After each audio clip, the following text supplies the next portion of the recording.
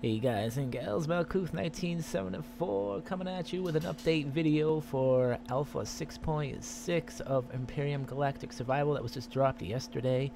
Um, Pretty cool things. They've added the possibility to switch weapons while reloading, increased range of color tool and texture tools, added the possibility to enable and disable the auto brake of vessels. You can now toggle the auto brake on and off with the default key of I, which can also be remapped. We'll cover that in a few more seconds. They improved the size class calculation. We adjusted the formula to weight triangles more, and it's basically the size classes are more accurate now, I should say. The new cool feature that we actually have, and this I think is the coolest features of all. Basically, they added an inertial dampener to Empyrion.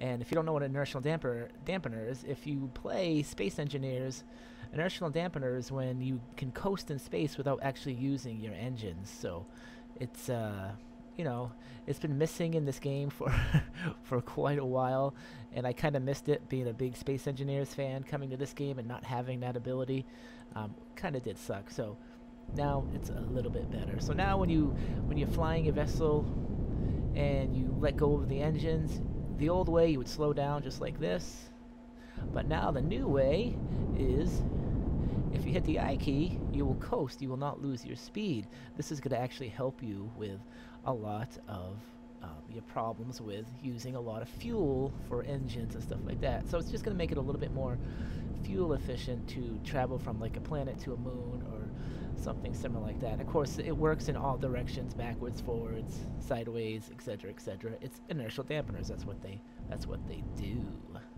On the other front, they've added two new vessels to 6.6. One is an SV called the V-Lights. It's a workshop item by a Nicodemus. It's pretty cool that you can get your own vessels added into the game.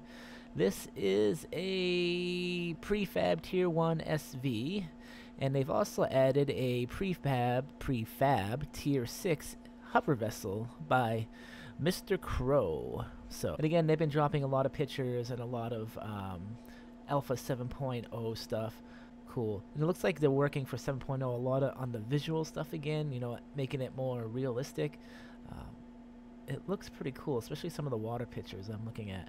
But anyways, that's about it. I just wanted to tell you guys about one of the big features in 6.6, which was inertial dampeners, which is a pretty big feature to add, which will save us a lot of fuel and all that great stuff. So if you guys haven't actually watched it yet, watch my Let's Play of Empyrion. You can see it, find it in my page, and hit that subscribe button or that like button. So we'll see you guys later. Malkuth, 1974, out of here.